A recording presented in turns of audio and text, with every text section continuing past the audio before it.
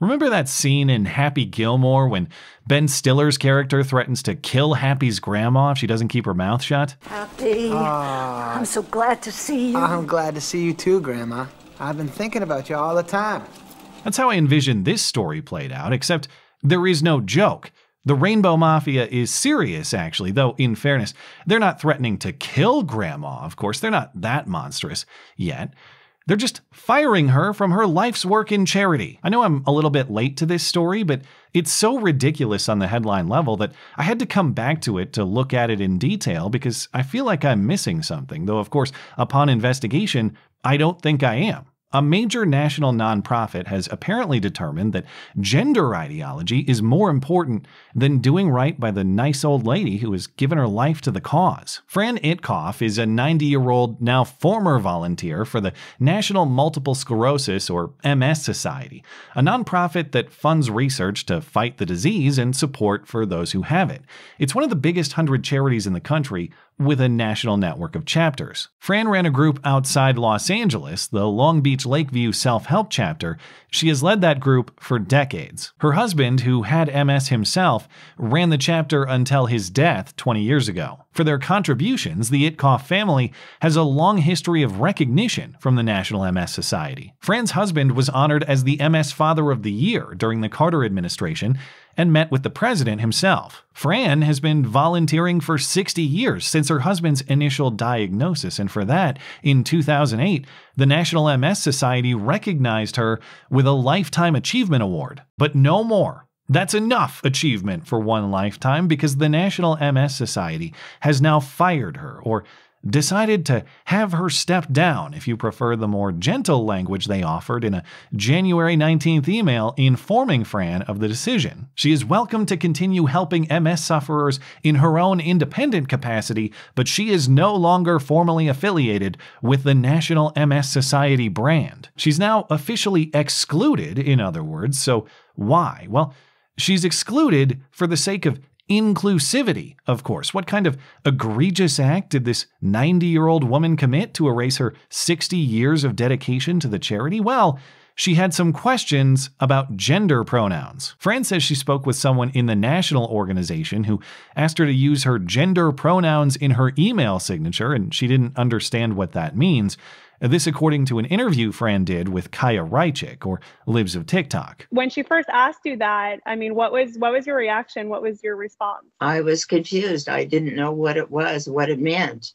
And I'd seen it on a couple of letters that had come in after the person's name. They had the pronouns, but I didn't know what that meant. And so finally, when I was talking to her, I thought, I'll ask, what does it mean? And let her tell me. And so she said that meant that they were all inclusive, which didn't make sense to me. So unless Fran is some sort of nefarious, hateful liar, this wasn't even refusing to cooperate or ridiculing the practice of pronoun declaration. She's just a woman of advanced age who legitimately has no idea what the hell they're talking about. But however that conversation went, it was apparently interpreted as some sort of aggression or hostility, because within a few days, Fran received that follow-up email informing her that her relationship with the national organization is now severed. She is excluded for the sake of inclusivity. At the end of the day, end of the week, I got an email from her saying that they were sorry, but they had to ask me to step down as a volunteer for the MS Society. The verbiage she said was that she didn't abide by their diversity, equity, and inclusion, so they have to ask her to step down. As far as I've seen, there is no record of that initial correspondence that led to the termination, but even if it is much more severe and aggressive than Fran and her daughter are characterizing here, even if Fran sent an email that says, "Fuck you, no, chicks don't have dicks," so what? How do mean words erase her decades of dedication and service? And even more importantly, what do MS sufferers gain by blocking people from volunteering to help them? Because Fran is not paid. She's not consuming charity resources. She helps by donating her time, in part to remember the husband she lost with this disease. The organization bears no cost for that help. And yet, The decision apparently is that it would be better for MS sufferers to have no help at all than it would be for them to have help that uses the wrong gender pronouns, or not even that, actually, just help that doesn't quite fully understand all the new pronoun rules. It sounds so preposterous, it seems like it must be some sort of mistake or misunderstanding. Maybe the actions of some rogue staffer acting impulsively on behalf of their own gender ideology delusions, but something that would probably get reversed once the people who are actually in charge get word of it. But no. Of course not. This was no mistake at all. It was deliberate, as confirmed by both National MS Society internal communication and a public statement doubling down on the decision. After Reichik posted that interview, the National MS Society Executive Vice President and General Counsel, as in the charity's top lawyer, sent an email to all staff saying, yes, there is a video making this claim that we fired that old lady over pronouns, and yes, that claim is correct. At least there's no denial in the email. It reads in part, "We expect National MS Society volunteers to uphold the values outlined in our inclusion policy. It's especially important for those serving in self-help group leadership roles, as Fran was. The difficult decision to part ways with a volunteer is always made with great thought and care, but she has to go because no one should feel unsafe at work." If you are intimidated by a 90-year-old disabled woman, not even her physical presence, but just her words, toughen up is what you say to such a person, if such a person even existed, which they don't, because nobody in the entire organization ever complained about poor treatment from Fran.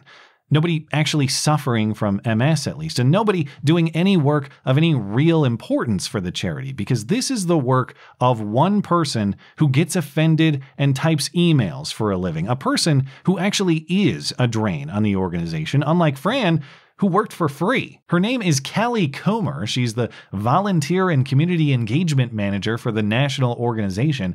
She formerly had her pronouns properly listed in her LinkedIn profile. It appears she then removed them, an apparent violation of the inclusion policy of her own, but now it doesn't really matter because she has deleted her LinkedIn profile outright. She has to be safe from the real threat in the context of this terrible disease, which is, of course, mean emails, so congratulations to her on still more successful risk management, but she will be well protected anyway because she is no outlier. She is, in fact, representative of the nonprofit's policy. Because last Thursday, the National MS Society released a public statement, again implicitly confirming the story. Yes, they fired this 90-year-old volunteer for gender pronoun noncompliance, and yes, they are sticking by that decision. Of course, with the same bizarre doublespeak about including through exclusion. It reads in part, "The National MS Society supports those living with MS by creating a space that welcomes all," just not Fran. She's not welcome. And our staff acted with the best of intentions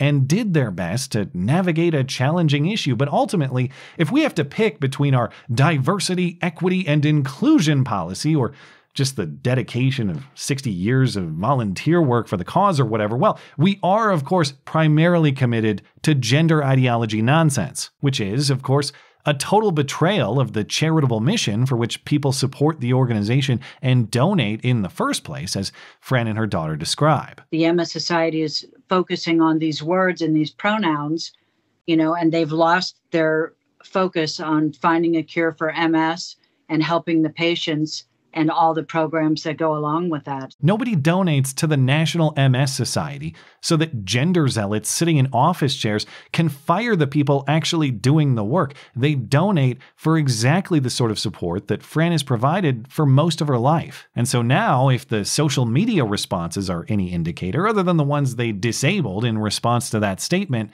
those donations will take a major hit, which is a shame because who suffers most as a consequence will be those already suffering from the disease. It means a hit to research funded.